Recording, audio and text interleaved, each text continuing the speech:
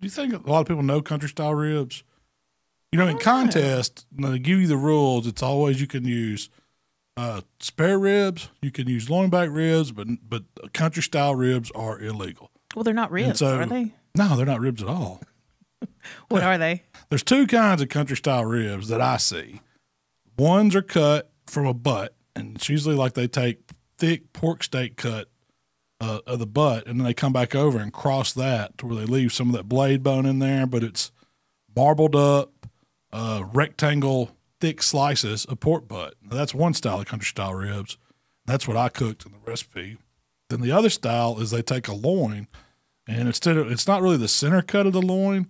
It's like that first third where it still has some of that, I don't know, where it comes up the butt, you know, it comes up the top, and it's got the like porterhouse looking cut, not porterhouse, but spinalis looking cut of the loin. It's up closer to the shoulder area, and it's, you know, you get that different texture of meat in there. It's got some marbling in it.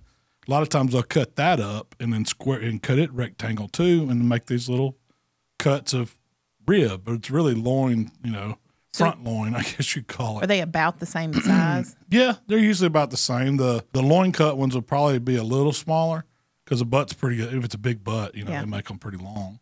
But that's the only difference. And it's same, I mean. Do you cook them the same way? Not really. The loin styles ones do better grilling, and you don't cook them as far, so they're better in that medium range, like 145-ish. Gotcha. Now the butt ones, because it's a denser piece of meat with different muscles in it, need to be broken down. So I treat them just like I do ribs.